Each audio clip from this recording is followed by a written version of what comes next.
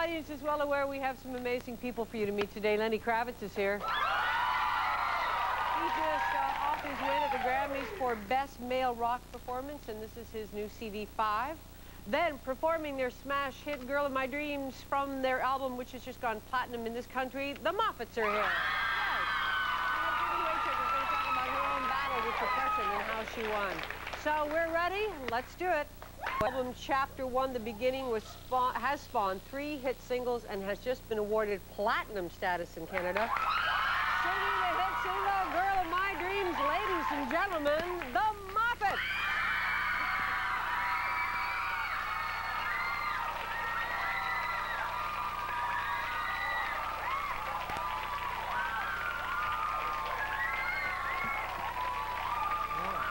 Hello. How y'all doing up there? Thank y'all very much. Well, here's our current single. We hope y'all like it. Thank you, Dini. Here it is. And this one's going to Dini. All right? This one's going to Dini. It's called Girl of My Dreams. 1, 2, 3.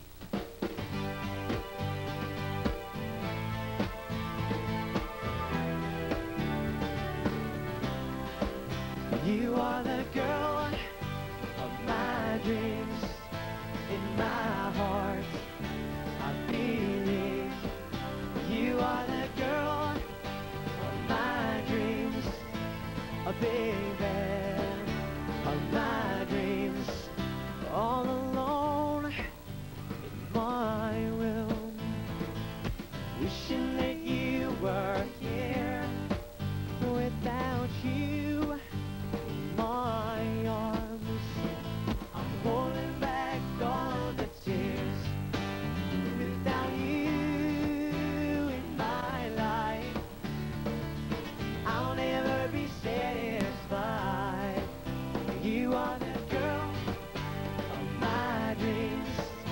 In my heart, I believe you are the girl of my dreams, a baby of my dreams. Sometimes I feel I could have been better to you. All I want is a chance to prove that my love is true. Without you in my life, I'll never be satisfied. You are the girl of my dreams. In my heart, I believe you are the girl of my dreams, a baby of my dreams. Baby, let's go back in time to when our hearts would shine, and I could hold you tight in my dreams at night. You are the girl of my dreams. In my heart, I believe you are the girl of my dreams, a baby of my dreams. You are the girl of my dreams. In my heart, I believe you are the girl of my dreams, a baby of my dreams. Thank y'all very much. Thank you. Thank you. Thank you. They are huge, and they'll be back with us right after this. The Moffatts in just a second. That was excellent. Come over there. Come over there. Next Wednesday, one of the hottest authors around, the writer of The Bounty Hunters and Get Shorty. Elmore Leonard will be here with his new book, Be Cool.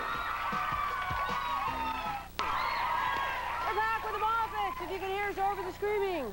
Hi. Okay, I would like you to meet Scott and Clint and Dave and Robert, and the 3. These are the triplets, born on March the 8th, so they just turned 15.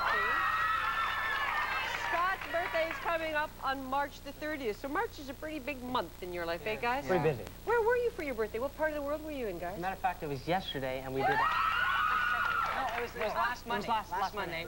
We did an in-store at Walmart, and the security was incredible. You know, there was about 5,000 to 6,000 people there.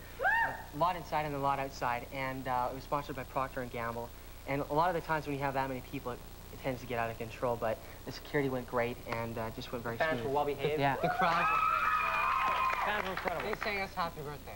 Ah, Yes, that's they so did. nice. Yeah. That's something you guys have become very aware of now is crowds and security. What's the biggest crowd you've ever been with? Well, we played in front of a lot of pretty big audiences. Like, what, 30,000, 40, No, 10, 20? the biggest one we were in front of was about 102,000. Where was that? That was actually in Vancouver. In Vancouver, Yeah. okay. You've been around the globe 3 times, right? Yeah. Okay, so your favorite place, favorite memory from around the globe in your 3 turns are, Robert, give me one here. Oh. Favorite moment somewhere out there? Favorite moment. Or most- That's a hard choice to make because they're all so different. Every place that we go to, we experience something new. And I mean, the fans all around the world are so different. And you know, the Canadian fans are so beautiful. Dave, do you have one? Do you have like a night that you recall that was just like, oh man? Ah. No? I do. The Geno's was... Scott? But I really like Paris. Paris was an incredible experience for me. Yeah. Got to see everything, all the history of Paris. Got to experience some great food. Yes. Yeah, And no matter, you know, we fly to a lot of airports, and you know that's very common for us. But you know, you see him all the time. But when you fly into a Canadian airport, you just know, no matter where you are, you just know that that's your home, and it gives you a great When you vibe. step outside, The air is so fresh, and it's nice to come back to Canada. Now you guys are now huge, and it is, I think the Hansons on one interview they did credit you guys with being an inspiration for them. But these guys, you know, have kind of gone through a lot in their lives, and they've been working at this business since they were 3 and 4 years of age. In fact, they were on the show once before, and I asked them if they recalled, and they were a little unclear, so we have it for you. Oh, yeah? Yeah.